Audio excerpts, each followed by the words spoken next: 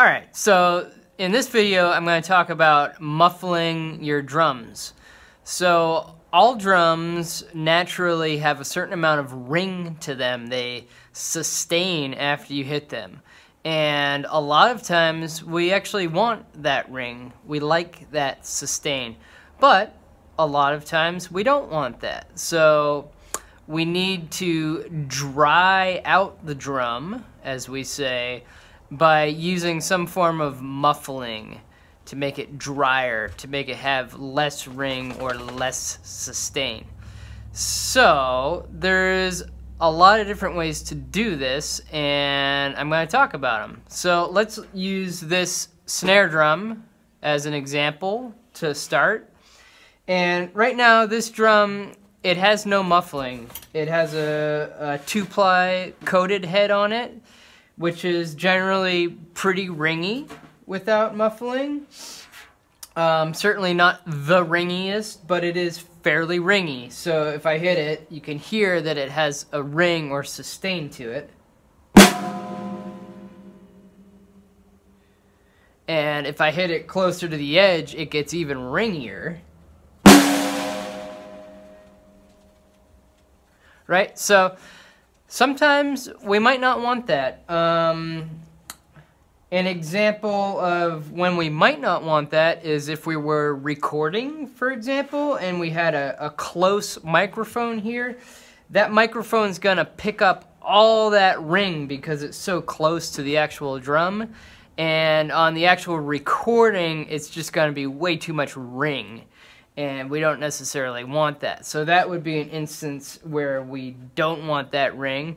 Also, if we were playing like super low volume and sort of maybe kick, snare, beat oriented type of music, we wouldn't really want that ring there either because it's gonna be obvious and it's not going to sound so nice. It has sort of a nasty quality to it when you play it at low volume.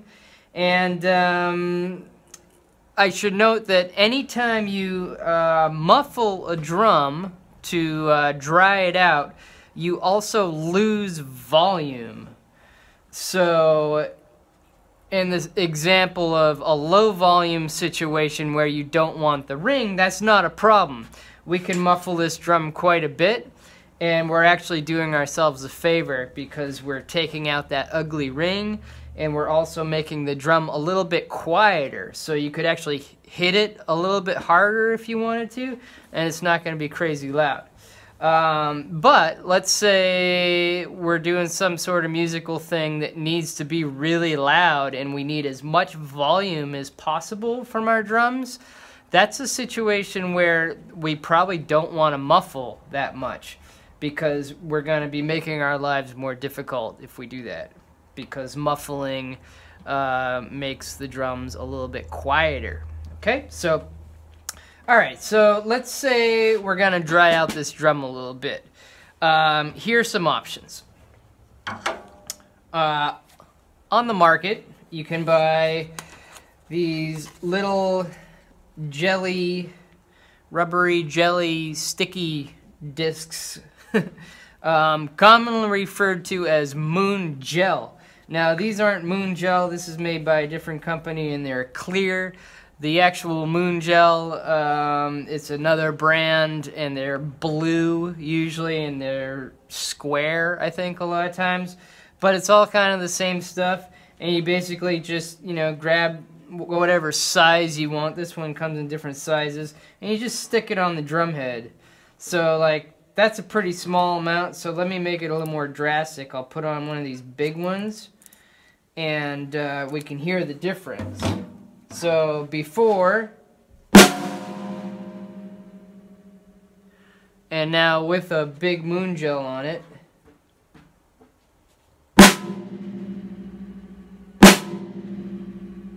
It's way drier, right? We're still hearing a little bit of ring, but that ring is actually, it's sympathetic vibrations coming off the tom-toms and the cymbals to some degree.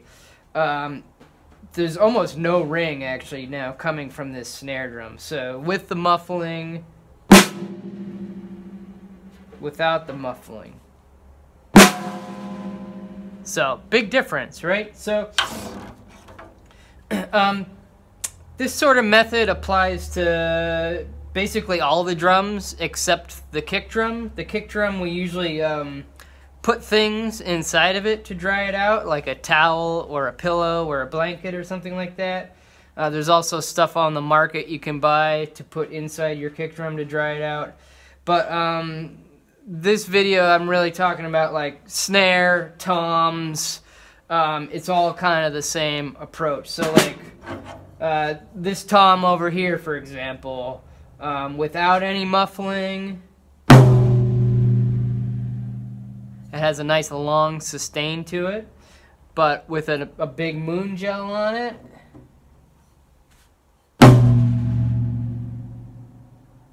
it's a little bit shorter. It's not that drastic as when we put it on the snare drum, but it is a little bit shorter and it's a little bit cleaner. So, you know, the drums are going to respond to muffling in different ways, and it depends kind of where they're tuned and what type of head they have on them. But anyways, so moon gel type thing. To be honest, I sort of avoided moon gel type stuff for a long time, and then I finally bought some, and it's like, man, this is the best stuff ever, because it's just super easy.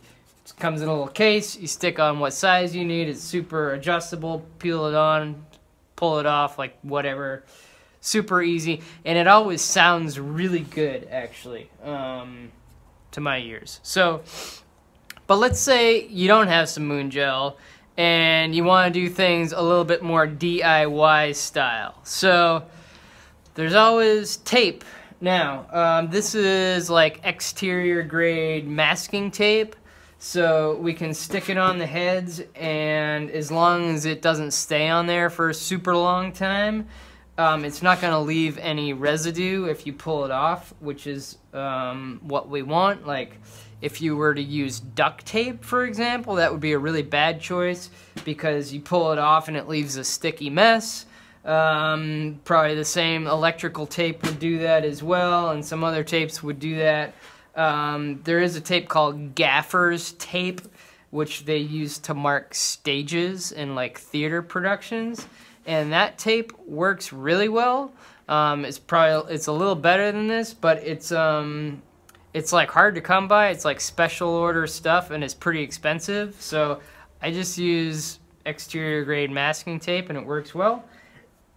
So if you just wanted a little bit of muffling, you could just use just the tape. And so let me pull off just a little piece here, and we'll get the before.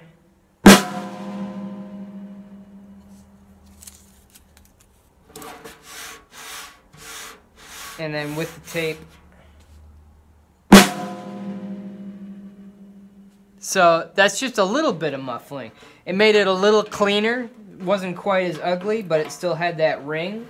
So if you want just a little muffling, just a little piece of tape, or maybe a couple little pieces of tape, that's all you need. But if you want a little bit more, what I usually do is I make almost like a Band-Aid, if you will. And actually I have used Band-Aids before, and they also work. But I usually use tape, and then like one square of toilet paper. Paper towels work, anything like that. And I just fold it up and do a little rectangle like that. And then I grab a piece of tape, and I make like this little Band-Aid type thing. And then I tape it on. So let's get the before.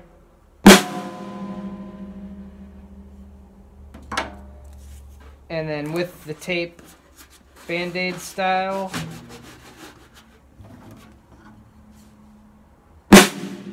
Ah, see, that's pretty nice, right? That's kind of closer to what we got when we put the moon gel on there.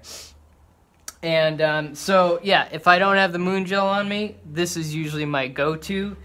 It generally always sounds good, and it's cheap, and it works. So, yeah, that sounds really nice. What if I put it on this tom over here?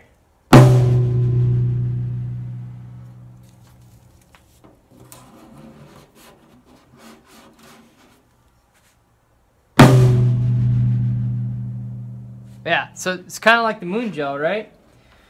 On the tom, it wasn't that drastic, just a little bit cleaner, but on the snare, it was pretty drastic. Sounded great. So if you need more, you just make more of these little Band-Aids with tape and toilet paper, and you just stick them around somewhere on the drum where they're out of your way. I should also mention, obviously, the bigger the piece, the more muffling it's going to be, but also the closer to the center of the drum you stick it is gonna muffle the drum more. So obviously, like, we don't want it to be in our way when we're trying to play the drum, but even the difference between, say, putting it like way out on the edge like that and moving it in maybe just a little bit more, like, that makes a pretty big difference actually. So things to keep in mind. And of course that would go for any type of muffling, moon gel, the tape Band-Aids, other things, you know, that makes a difference where it is on the head. Okay, so that was two options. Now you could also use like a ring. Now this is one that I made. You can buy these on the market. I think they call them zero rings, maybe. I don't know. I've never really actually bought them. I make my own. I cut a plastic ring out of an old drum head, and then I glued fleece fabric to the other side. The ones on the market don't have the fleece, and I find that I get a little bit of a buzz from them, which annoys me. So I glue fleece to ones that I make, and then it's nice and clean and you don't get any buzz from it. So and then yeah, it's just like this. You just throw it on the drum. It's sized to each drum, and these work well. So before and after. Right, so super dry. That's even drier than the moon gel or the Band-Aid tape scenario. So these work well.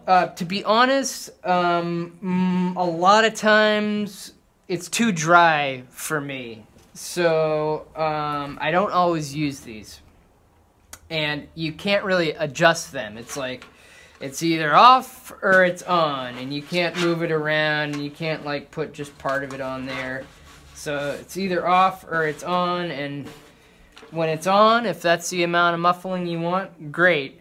But if it's too much, then you should probably use moon gel or tape and toilet paper or whatever.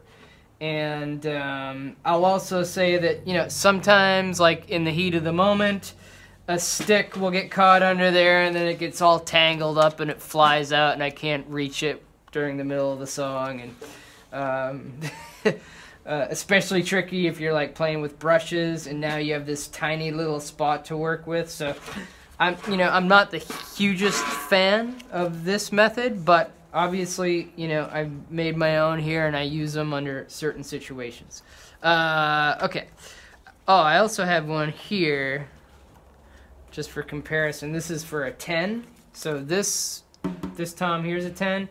Now this tom, even though it has the same same heads and similar tuning as this tom, these are just really cheap drums, and this drum actually doesn't even ring that much. Like the ring that we're hearing is actually coming from the snare and the 12 over here. This drum's already pretty dry, but as a comparison, so before and after. So pretty drastic, actually. Even though the drum didn't have much ring to begin with, now it's like has no ring. It's just super dry.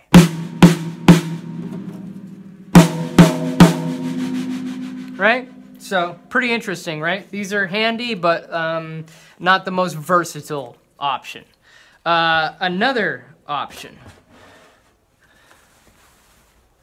dish towel.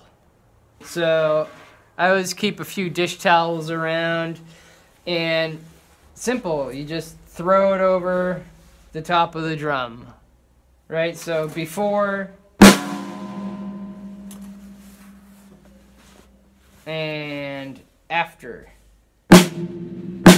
Crazy dry. Now, this is even drier than the ring that we just looked at. This is like as dry as it gets.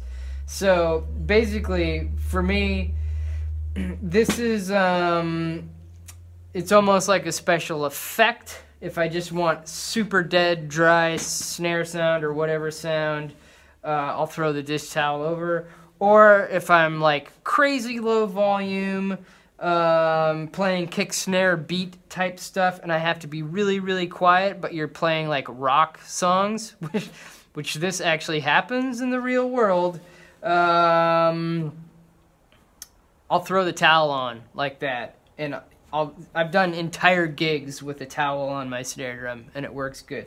Sometimes it starts to move around, so you gotta kind of, sometimes I'll tape it. I'll actually tape it to the snare drum so it won't fall off. But, you know, this works well to get super dry thing. And, you know, you could also throw it on your toms. So that's usually why I have more than one kicking around. Sometimes I'll put a towel on every single drum to just get this super dry, dead, like tribal kind of kit sound. There's like nothing there, right? It's just super dry. Okay, so, all right. I think that about does it. Basic muffling options. So I think the important thing to take away from this is that sometimes you want the ring. Sometimes you want the ring. It's good to have drums that have a lot of ring to them, because if you're in a loud volume situation and you need to project and the ring isn't going to be a problem, then that's what you want. But a lot of times you might not want that, and then you're going to have to do a certain amount of muffling. And it changes all the time depending on the musical situation you're in, maybe the type of music you're playing to get a certain sound. But these things are all factors. All right, I'm going to stop rambling now. That was muffling. See you in the next video. Thanks.